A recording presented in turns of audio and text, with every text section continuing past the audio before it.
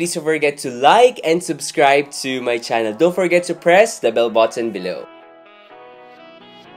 Hey guys! Hey YouTube! Hey Matt Talkers! This is Kuya Matt and you're watching Matt Talks. Marami sa inyo nag-enjoy dun sa video ko na kung saan nagbigay ako ng signs or tips kung paano magselos ang isang lalaki. At dahil dyan, gumawa naman ako ng tips kung paano natin malalaman kung paano magselos ang isang babae. Alright, so let's watch this. Number 1, tahimik pero deep inside gustong manuntok. May mga kababaihan na kung saan kapag sila ay nagsiselos dun sa isang tao, ang ginagawa nila ay sila ay tumatahimik lang. Pero deep inside, meron silang nararamdaman na kung saan parang gusto nilang manuntok o parang gusto nilang mag-react doon sa pinagseselosan nila. Pero hindi nila ginagawa dahil alam nila na wala silang karapatan na mag-react lalo na kung friends lang kayo. Pangalawa, ipagtutulakan ka doon sa pinagseselosan nila. Ang ibig sabihin nito ay sila yung klase ng babae na kung saan dahil sa sobrang selos nila at hindi naman nila magawa na mag-react sa'yo, ang gagawin nila ay ipagtutulakan ka doon sa pinagseselosan nila na babae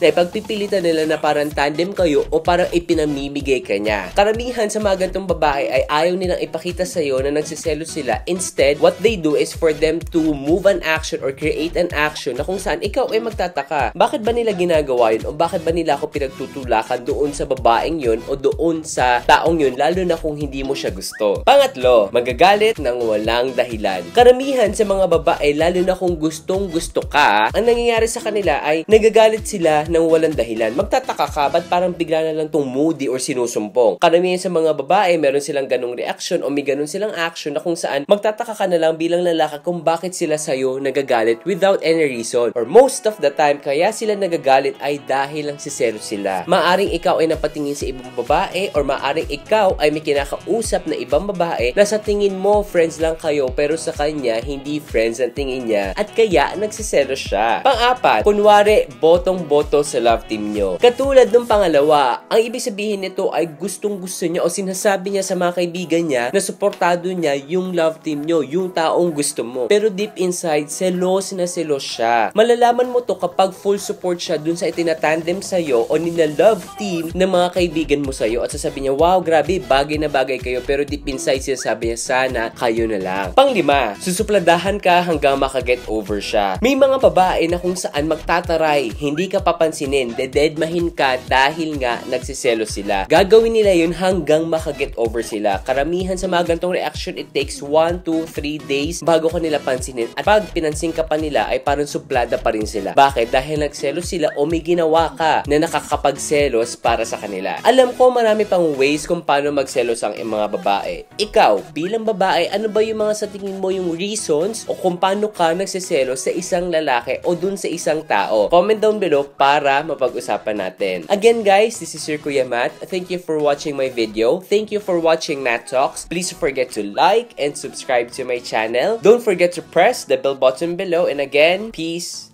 out.